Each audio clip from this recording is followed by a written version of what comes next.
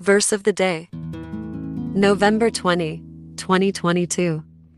But thanks be to God, which giveth us the victory through our Lord Jesus Christ. 1 Corinthians chapter 15 verses 57. Inspiration. Victory belongs to Jesus Christ. As Christians, we can be totally confident, no matter what we face, because we know all things will work out as a result of us being in Christ. For as long as we stick to His guidance, all will be well with us. Let us pray.